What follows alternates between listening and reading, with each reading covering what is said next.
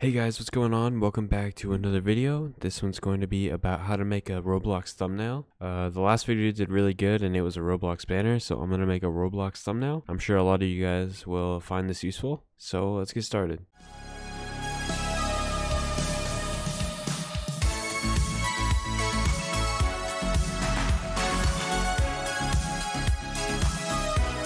Alright, as always, you want to start by making a new project by going up to File, New, and you want the dimensions to be 1280 by 720, which is the size of a YouTube thumbnail, and you can name it whatever you'd like.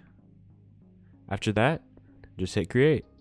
Alright, so at this point you want to find a background for your image, and you can either find one online like I did here by searching up Roblox background, or you could take a screenshot of your Roblox game by using the snipping tool, clicking new, and just dragging and file, saving it. But I'm sure you know how to do that. And then once you have it on your computer, just go to your file explorer, find the image somewhere, and just hold left click and drag it into your project. But I'm going to be using one from online, which is this one right here. So I'm going to right click on that one, copy the image and bring it, and Control V to paste it, or you can save it to your computer and bring it in. It's up to you. So we have a really cool image here. Just going to make it fit the project by using edit. Free transform, you can edit the size of the image. If you hold control, you can warp it like this. I don't know why you would ever do that, but you can do it, so that's cool. And once you have your image positioned the way you want it, just go up here to hit the check mark, hit confirm, and you're good to get started on the next part. Alright, for the next part, we're going to find an image for the character. And if you already have a screenshot, just bring it into your Photopea. If you don't, you can look up Roblox character PNG and you can get some transparent ones. But if you want to use your own character, I'll show you how to do that right now. So I'm going to bring in the image, and you can do this if it's your own image. Bring it into Photopea. Go to the zoom tool so you can zoom in on them. Get pretty close so you can see the entirety of them. And now we're ready to start cutting him out. Okay, so we want to start by going up to the lasso tool on the top left. You can right click it and choose whichever one you want. I think I'm going to go with the polygonal as usual. Left click on that. And now you're ready to start selecting around the entire body by left clicking. And you see there's a little arrow, or line I mean, that sticks straight out. Basically every time you click it stops and makes a new marker. So you can just keep going around, keep clicking until you get all the way around the body. Now it doesn't have to be perfect, but make it good enough to where it doesn't look bad. Like I'm going pretty fast and it's alright, but I'm gonna just try to do this quickly.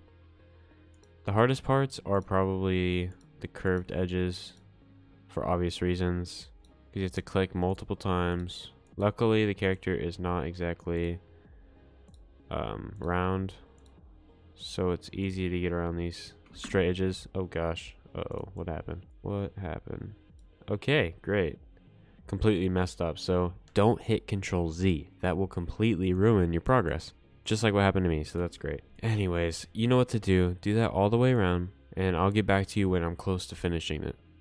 Also guys, don't forget that if you mess up, just hit delete one time or two times or however many you need to go back.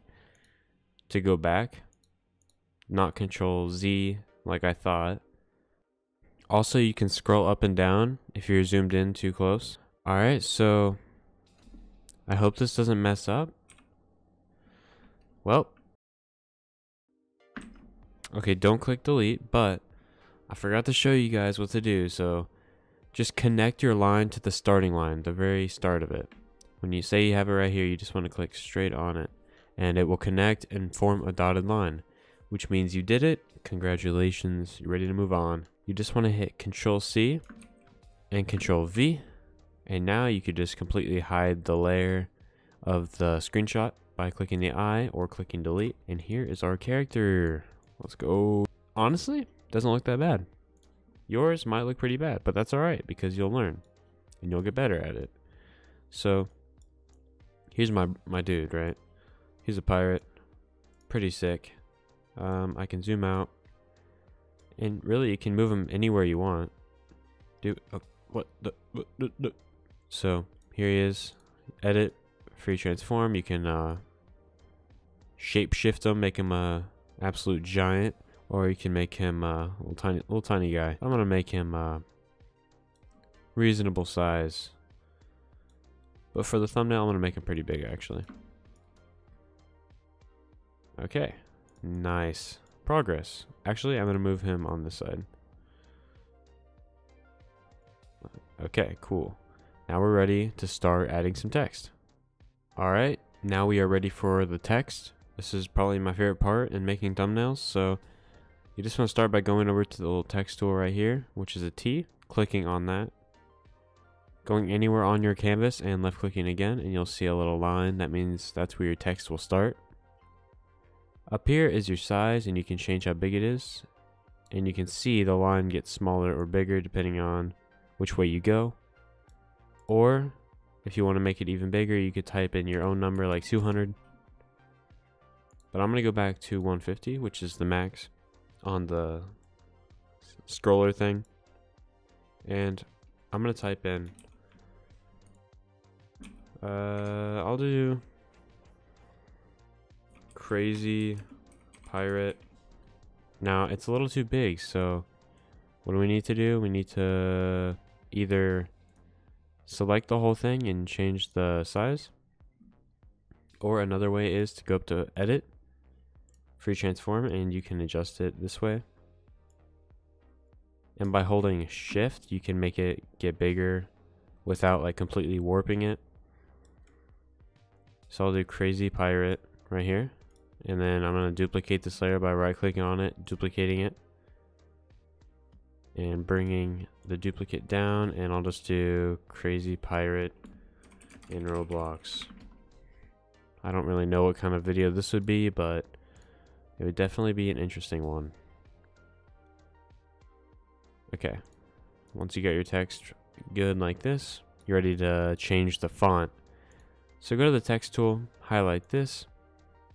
Up here is where you can choose your font. There's tons of free ones that you can use. Okay, so I'm gonna go with the font Bangers. It's honestly a decent looking one. It looks like this. And in Roblox, I'm gonna change that font too. Gotta make sure I'm selecting it. If you only select part of it, just hit Control A to select the whole thing. And I'm gonna find, you can either choose a different font or the same one. I guess I'll choose the same one, just because I can. And I'm gonna change the size to like 200. That's a little too big. We'll go with 180. Actually, let's go with 170. Alright, that should be fine. Okay, so here it is. Looks pretty cool. Okay, now the best part. We're going to change the way the text looks. So you can start by left clicking on one of the text layers, and it opens the layer style menu. So this is where the fun begins. I'm going to start by going to gradient overlay, checking the box. And mine's green because I changed it, but you can click on the color box and you can see the two different colors, the black and the green. Double click on those boxes to change the color. I'm going to go with green though. These are the settings. They should be the same. You can copy them if they're not. Now I'm going to go to inner glow, check the box. The color by default is this gross looking yellow. I'm going to change it to white. And I'm going to change the blend mode to normal. Turn the opacity up. And the spread and size is up to you. I'm actually going to change the color back to green. Like this, but I might do a darker green. Like that. Looks pretty decent. So now I'm going to go to drop shadow. And you can copy these settings or you can just follow along. I'm going to change the blend mode to normal, which it already is. I'm going to change the color to a dark green, which is nearly black, but it's not. I'm going to change the angle to 90. And I'm going to change the size, the distance to about 7, the size to 5, spread to 100. So just copy these if you don't have them. Hit OK. Now I'm going to go to my other text and do the same thing. So it should save all the settings from the last one. So if you just check the boxes that we used, gradient, there it is. Inner glow, boom, there it is. Drop shadow, so there it is. Now we're ready for the next part. Okay, so right click on both of them and do convert to smart object.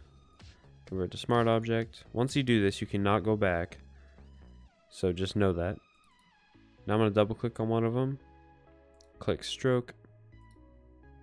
I'm going to do white stroke with a size of 5. I'm going to click the drop shadow again, but this time I'm going to turn the distance up a little bit and possibly the size. Yeah, so these are the settings. Just hit OK and do the same for the other. So stroke and drop shadow. Now they're colliding, so we're going to move this one up a little bit more. Also, we're going to add another drop shadow. So click on one of the texts again. Click the little plus sign right here to make another drop shadow. But this time we're going to go to multiply and change the color to black. And so you see it right down here.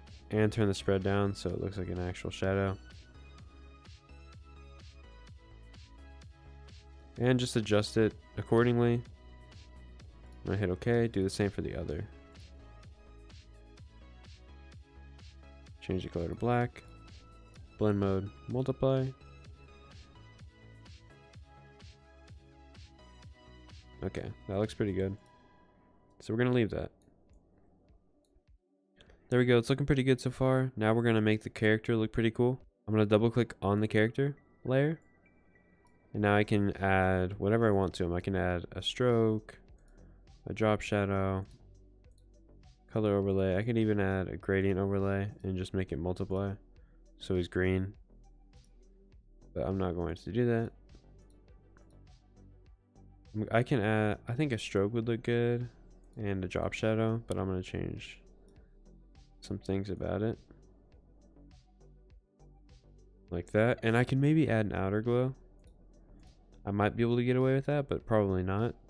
Change the blend mode to normal, the opacity up to 100. Spread and size, and I could change the color to green. Yeah, it doesn't look like I'm gonna be able to get away with that. I could do white, I guess. Make him look like something. I don't know. But yeah, you can do whatever you want to him. Now I'm going to change the background a little bit. So I'm going to click on the background layer. I'm going to go up to filter, blur, gaussian blur. I looked that one up. That's how you pronounce it, I think. Click it. And you can see you can adjust the blurriness of it. So I'm going to do it just enough to where you could see both the background and everything else. So like this. It's looking pretty good, but the background just kind of offsets it. So double click on the background layer, go to gradient overlay.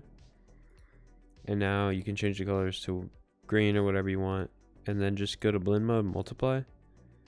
And you could turn the opacity to make it not as green. But I'm going to go to radial and adjust it like that. Okay. Now just hit OK. We're going to go up to image. Make sure you have your background layer selected. Go to image, adjustments, brightness, and contrast. Right here. And you can turn them up until it looks good. That looks pretty good. Go to image, adjustments, vibrance. Turn this up. Looks good. Okay. Trying to figure out a spot to put this guy. I guess right there is good. Okay. Now I'm going to add a border around the image.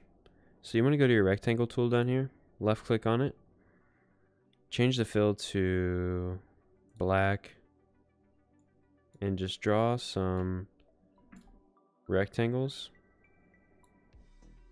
Once you make one, you can duplicate it and bring it to the other side. Uh-oh. Okay, and then you're gonna have to make new ones for the bottom and top. Just try to keep them the same size. Make them connect as well. Man, that's kind of tough, not gonna lie, because it keeps snapping to everything. Now, if you get it and it's like not the right size, that's totally fine. Just click on that layer, go to edit, free transform, and you can pull it whatever way you want, like that. So now I'm going to duplicate this, bring it up to the top, and now we have our border. So here's what we're going to do. We're going to click on the very top one. We're going to actually drag them all to the top so they're all next to each other. Click the top one, hold shift, then click the bottom so they're all selected. So I'm going to merge the layers so now they're all one. I'm going to double click on it, change the color overlay to white, and then from here just hit OK. Right click on that layer and click convert to smart object. Double click on that layer, change the blend mode to, I think it was color dodge, but turn the opacity down so it doesn't look as crazy. So it gives it a cool little look to it. So now that you're done, all you want to do is go up to File, Export As, and either a PNG or JPEG. I'll just do PNG. And make sure the quality is all the way at 100, and just hit save, and it's right here. So I hope this helped you guys. If it did, leave a like and subscribe, and I'll see you guys in the next one. Peace out.